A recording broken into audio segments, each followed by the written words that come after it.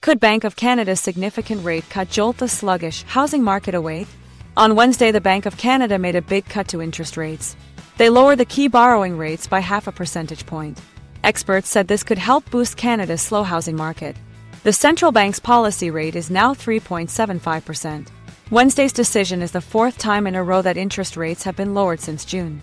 It is also the Bank of Canada's largest rate cut since the global financial crisis in 2009, except for during the COVID-19 pandemic.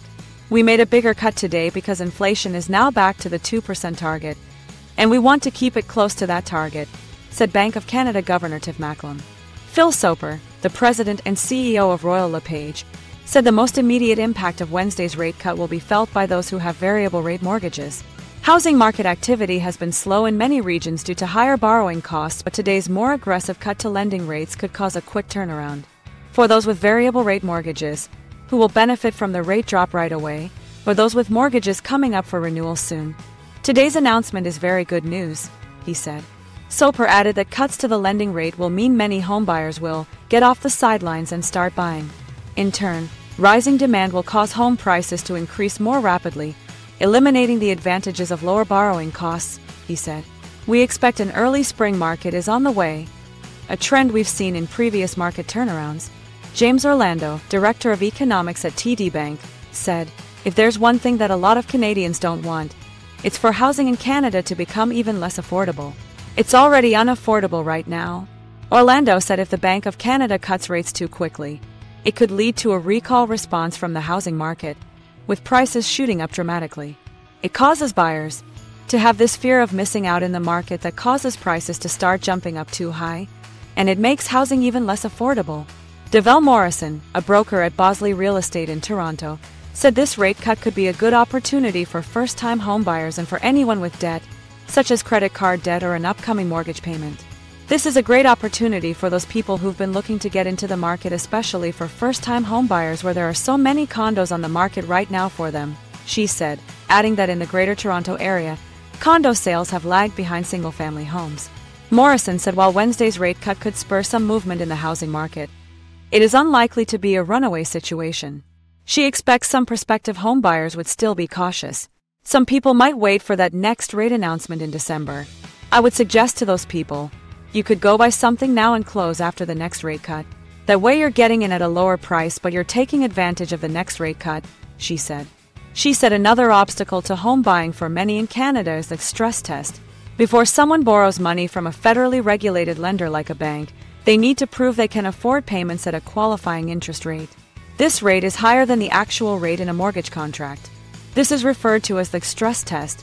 The stress test requires borrowers to qualify for a mortgage at a rate of 5.25% or 2% above the contract rate, whichever is higher. Borrowers need to prove they could handle higher monthly payments if the central bank rate rose rapidly. We've got that new rate of 3.75%, but buyers are still being stress tested and approved at a rate that's 2% higher, she said. That impacts our buying power. Economists suggest that the Bank of Canada may require another significant rate cut in order to accommodate slow growth. Economists believe the Bank of Canada's yearly economic growth forecast is too optimistic. They say another large interest rate cut will likely be needed this year to boost growth. Many economists widely expected the Bank of Canada to lower its annual gross domestic product (GDP) forecast when it released its quarterly report on Wednesday. This is because there has been a series of disappointing growth data recently. However, the bank only revised its third-quarter growth projection downwards and kept its 2024 estimate unchanged. This surprised many economists and analysts. The bank had a more positive view on the economy for this year, said Tony Stillo, the director of Canadian economics at Oxford Economics. He said annual GDP is likely to come in below the bank's estimate. As a result, the bank would have to cut rates by another 50 basis points in December to support the economy.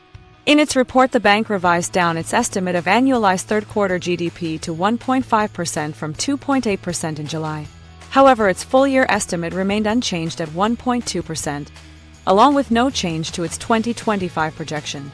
If growth comes in slightly below the Bank of Canada's forecast, it could be one factor that supports a 50 basis point cut in December, said Avery Schoenfeld, Managing Director and Chief Economist for Capital Markets at CIBC. A bigger-than-usual cut would also bring the key policy rate to the upper end of what the Bank of Canada estimates is its neutral rate of interest.